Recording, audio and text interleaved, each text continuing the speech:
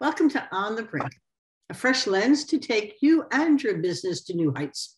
I'm Andi Simon, your host and your guide, and my job is to help you see, feel, and think in new ways so you can get off the brink and soar again. It's not a time when things are easy or simple. Fast has become the new. You've got to be really quick, agile, adaptive, and begin to see things that are all around you. Remember, your mind fights you. It does exactly what it thinks you want it to do. And you don't ever see all the stuff that's happening here. It feels dangerous and unsafe. And that's really where you want to be going. So today I want to help you do that. I have with me today, Lizza Bowen. She is just a fantastic woman with a great background and a new book. And I'm going to talk to you today about her book. Let me tell you about her, and then she will tell you about her own journey. Her name is Lizza Bowen. She's a scientist and oncology clinical development director. And you're going to say to me, really? So you're bringing her to us so we can help get off the brink? I said, well, just listen carefully. She has almost 30 years of pharmaceutical experience. Her vast expertise in a variety of disciplines is a real benefit for us on a topic that you probably aren't familiar with.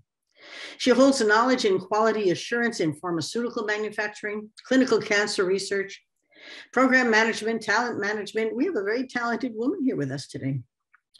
She is very curious. It's so interesting. So many of my podcasters recently are talking about curiosity. Patrick Van Gorder spoke about curiosity. Curiosity and curiosity quotient has become in vogue, or it's truly very important because we're all going through change. And so today we're going to really take a look at her new book as well. It's called Reflect, a perspective on understanding your reality and becoming unstuck. I'll say that again. Think about how timely this is. Reflect, a perspective on understanding your reality and becoming unstuck. And it's available on Amazon. It just came out and it's ready for you to go buy and enjoy. Maria, thank you so much for being with me today. Thank you. Thank you very much. I'm very excited to be here. Well, good. Tell the listener about who is Maria and what's your journey and how did you get to write a book? It's all sort of like you're a pharmaceutical and you're in cancer research and you have a book on called Reflect. I love the title. Please help you. What's it all about? Well, this book is really about, it's very foundational. It's just about trying to understand what reality means to each of us and how we can kind of use that to our advantage to get out of a rut or just get unstuck really. And I've been in the pharmaceutical industry for almost 30 years. And I always thought, I had two jobs. One is the work that I do every day. And the other one, I'm kind of a people scientist. I always have been since I was a little girl. And, just constantly, I'm just fascinated with and always thinking about like those things that, why are we here? I remember being 4 years old, not four, I probably was 4, just thinking about the strangest things. Probably most kids don't think about like death and well, our meaning, our purpose, why we're here. Yeah, it sounds like you were reflective, like your book title. Yes. So I'm a clinical scientist and also a people scientist. So, and that's why I wrote the book. I think, going through the pharmaceutical industry, it's very intense, especially in oncology. And it really gave me a really a fabulous platform to really kind of understand people and how we all work together. And, this whole business these days about what's right and what's wrong. And, so many companies and work environments, no matter where you're at, everything's like siloed, it's like your perspective versus everyone else's. And I think that sometimes gets us stuck because we identify with what's going on outside of us versus, really connecting with what is meaningful to us. And so, sometimes we will, we'll do things that because people expect us to do them versus doing them because we love doing it, and I have to be honest, writing this, I don't know why I did it. I think it was kind of in the cards all along, but it really, it almost enriched what I do every day. I'm a people pleaser, and I finally admitted it, and an angry one sometimes, a resentful one, but nonetheless, someone who, I'll go out of my way to help other people at the expense of my own needs. So I think a lot of my turmoil, it kind of caught up to me. I'm curious, knowing a little bit about you and what you're telling us here, how did you get into the pharmaceutical business? What was your journey like? Yep. Here comes my brothers. I have 4 older brothers. The oldest one was in pharmaceuticals, and he kind of introduced me. He was already, a chemist for probably a decade. And my first job was in the lab, in a molecular biology lab. So it was, such a wonderful journey, like all the way through. I worked in the lab for about a decade. Or not quite, about 8 years, and then got into clinical research. And within the first year of clinical, I think it was 2001 or 2002, I ended up, kind of focusing on oncology. So I've been in that area of clinical research for a long time. And actually took a little bit of time and worked with my brother at one point, because it just a change and, something to do. I came back into clinical research. And that's what I'm continuing to do. I love it. Well, I think that's really beautiful. And in the process, you decided you had a story to tell, because books are stories. So let's go into this story that you wanted to tell. Is this autobiographical? Is this data? Is it reflective? Give us some perspective of what you captured in the story you told there. Right. So, it wasn't exactly just one story, but it was more or less everything going wrong in my life at once. My mom, she had Alzheimer's, watching her progress and just changing jobs. I was, whatever was going on at the time, it kind of, all these problems were popping up. And I'm like, why me? Why is this always happening to me? I was so worried about what was going on the outside. So got through it. Everything, I survived, like most of us, right? And just as the years went by, every time I found myself in a tough spot, I kind of get super curious and just, why is this happening? And I think that's kind of what led to it. So, the last time I was in a tough situation, like a really tough situation, I saw things from a different perspective. I didn't make excuses. I didn't, walk away from any opportunities or situations that were bad. I just kind of stuck there, and I just walked through it, and it was life-changing. And by doing that, I was also able to help other people around me, because you actually allow yourself to become vulnerable, and that's really the key. That's allowing yourself to become vulnerable. So an opportunity came up by accident. I took a chance, and someone contacted me to write a book, and I did it.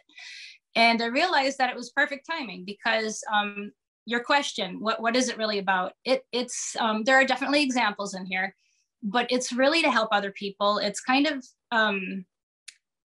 more of a self-help book, and it's not like a bunch of steps, although you probably can break it out to steps. The biggest step is to just try and understand yourself better. And so I walked through, what reality is and why it's not so reliable, our own reality that we create, as well as other people's, because their views and perspectives and fears and hurts and experiences and everything else that, they go through, they almost project onto you, and you do the same. You project your story onto them, and you kind of, you see what you want to see, really. So whatever you're focusing on, that's what you're going to see. If you're giving advice to someone after you just went through like a horrible marriage, you're going to tell someone that's looking to get married, don't do it, it's horrible, right? It's the perspective. And we have to realize that it's just not reality. You got to go inside and see what it is. So there's no problem with taking information from other people, but take what you need and leave the rest behind, So it's kind of like that. Oh, well, I'm really quite fascinated, because we've learned from the neurosciences and the cognitive sciences that your mind does exactly what it thinks you want it to do. And that story in there is like a movie set, and you live every day that reality in your mind, but it's only an illusion of what reality is. And now the question you're saying is, rather than let others define you, begin to understand who's inside. Can you share with us a little the process of self-discovery? Because I think this is really the essence of what you're at. Yes. So in my spare time, I love to read physics books. I don't know why. It's just maybe because, it goes down to the basics. Like, what are we here for? And for years, I had no clue what I was reading. I just kept reading, just fascinated. And also my mom read a lot, but she had tons of psychology books and, Carl Jung and all these, different psychologists and self-help. And I think between that and just being super curious, I really kind of pull from a bunch of different areas. It's not only what I do every day and those experiences, but what I read, just about reality and physics. And also, I think of Rumi, the philosopher, the 11th century philosopher, right? I never heard of him before. I never heard of him before. And just over the last year, I've been, or two, maybe, he's been popping up a lot. And that, it influenced me so much. All these different pieces coming together kind of made the whole picture for me a little bit more digestible, and I was able to see things a little more clearly for myself. Yeah. In the process of seeing more clearly for yourself and then sharing it with others, what have you discovered about yourself? Can you share it? Yes. So the thing that I think I really discovered about myself is just kind of focusing on what's going on inside and paying attention to your feelings, is super important. Growing up after 4 boys, I always pushed I thought I was pushing it aside. Everybody probably thought I was crazy and emotional and all that stuff, but I thought I was pushing things away. And I used anger as a way of covering up hurt and pain. And so I kind of pushed that outside of me. Like, I love to be creative too, but no, I have to go the science route, so I always kind of pushed the things that really came natural to me and kind of push them away. So being able to be vulnerable, accept the things that make you happy, and accept the things, kind of internal, like look inside yourself and understand, maybe the triggers. Why are you being triggered by certain things? Mm-hmm. And just take a little bit of time to think about it instead of running away from it will get you so far. It doesn't even take long. It's just that focus. And we're all so all over the place these days. We have the phones and the computers and everything at our fingertips. We never take time out. You got to take time out and think about, your life. Well, and I think that's very profound and very important now. As you're thinking about this, in part it's reflective, as your title is, going backwards. How is it intentional for going forward? How do you now build a life that is more reflective, more open, where your vulnerabilities are okay? And can you share with us some of your perspective there? Yeah. It's just really allowing myself to kind of be vulnerable. I think one of the biggest things that really kind of made a difference, I can relate one example from the book.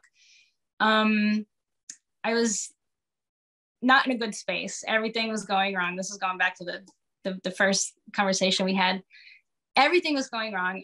I wasn't myself at work. I was kind of doing things to please other people, doing what I thought was expected of me, even though my heart wasn't in it. And it's not that I didn't love what I was doing. I was distracted, And it was time for my review, and my boss, who was really, tough boss, wasn't afraid to tell you, what was wrong or who was around to hear it. It didn't matter.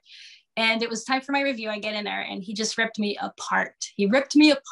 And I thought to myself, what am I going to do? He's right. I could have cried. I could have walked away. I could have made excuses. I could have, blamed other people. That's a big one, blaming other people. Blame and complain. I got to blame and complain. Yeah. So instead of blaming, I just stood there and I listened to him. I actually listened to the words that were coming out of his mouth. And I kind of surrendered in that moment and had no clue what I was going to say or how I was going to respond. And he kind of said to me, well, what do you think? And I looked him straight in the eye and said, you're right. You're absolutely right. Can you help me? Ooh.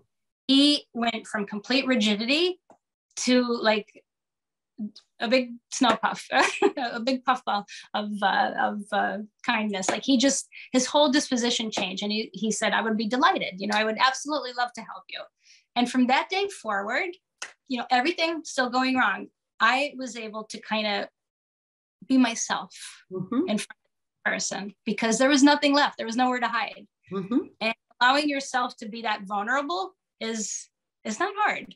It's a choice, Did you find that as he helped you, your attitude towards the help was different also? That you were a sponge learning or, how did your persona change as well?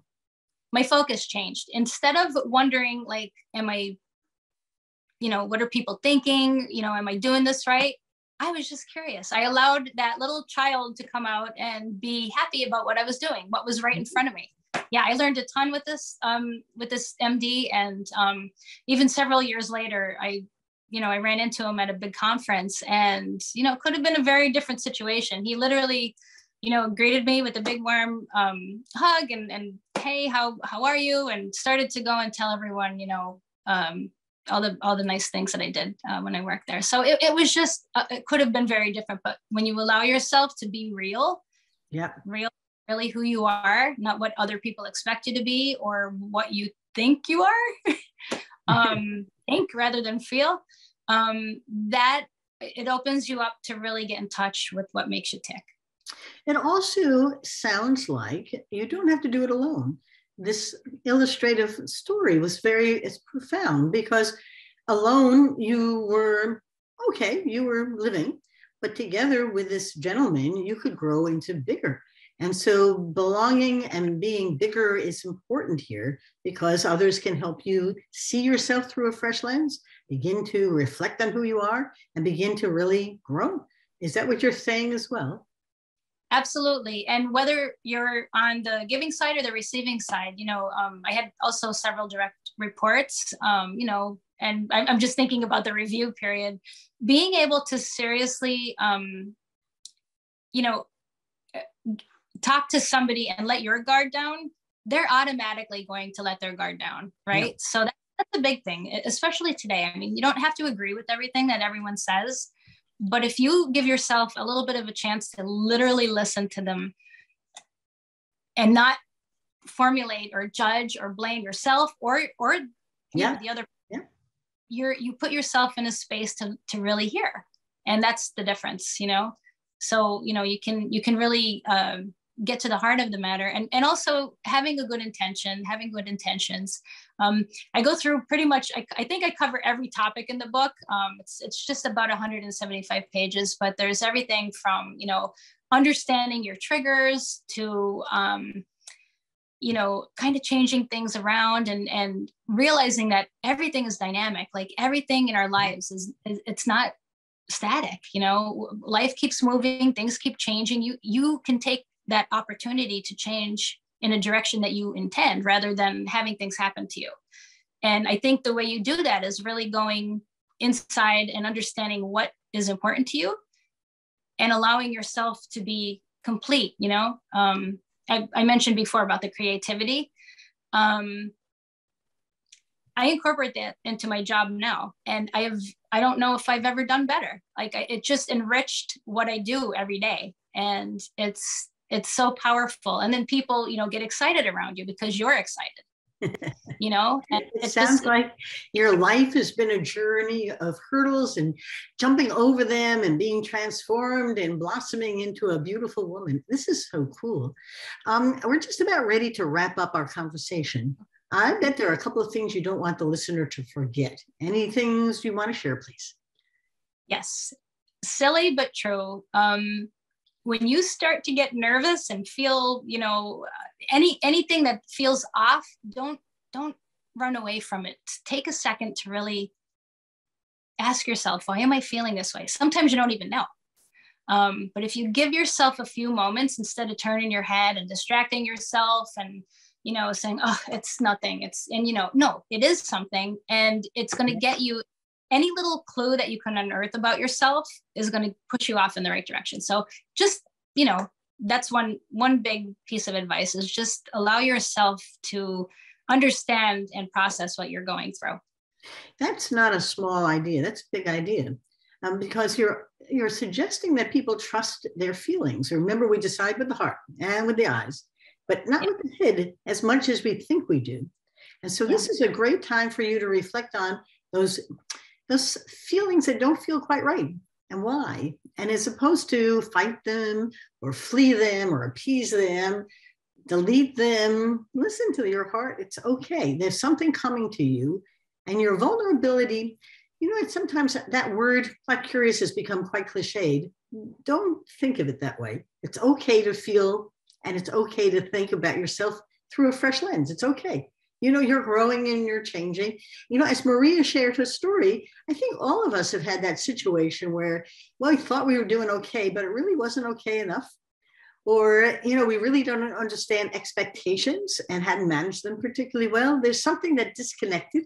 And all of a sudden you needed a little bit of you're not doing so well, honey. Let's see if we can help you get better. And then all of a sudden you bloomed because you didn't know what you didn't know. This has been such fun. If they want to buy the book, where shall they get it? So right now it's being sold only on Amazon. And you can also check out my website. It's www.marializzabowen.com. The book again is titled, and we'll put it up, it's Reflect, a Perspective on Understanding Your Reality and Becoming Unstuck. There it is. Hey, that's pretty cool. That's a great cover. I think this has been such a pleasure. I hope the book does very well. And I hope our audience, our listeners and our viewers can really understand what Maria's passion is, and her purpose is to help you, like I am, to see, feel, and think in new ways so you can find the best that you can be. Am I right? Absolutely. Well, I want to thank you for joining us. I want to thank my audience for coming and for pushing us into the top 5% of podcasts globally. And that's really an honor, and I'm delighted. Both of my books now have won Axiom Best Business Book Awards. My Rethink, Smashing the Myths of Women in Business, won the 2022 Bronze Best Business Book for Women in Business category. And On the Brink won the 2017 Axiom Bronze Best Business Book. I can only tell you that my books are designed to help you see, feel, and think in new ways so you can become the best that you can be. And I think that this is a time for embracing change, making change your friend instead of fleeing it or fearing it. There's no reason to be. The times they are changing, and embrace them because they're not going away. You can't put that genie back in the bottle. It's going to keep coming at you. And it's a great time to be fast and agile and adaptive and have fun. You can reach me, bring me your ideas at info@andisimon.com. I love to hear from my listeners. You bring me all kinds of good people to interview, like Maria, and I'm delighted to share her with you today. Maria, thanks again for joining me. Thank you so much, and congratulations. Thank you, and congratulations on your book. All right, everybody, we'll say goodbye. Have a wonderful day, and thanks for joining us.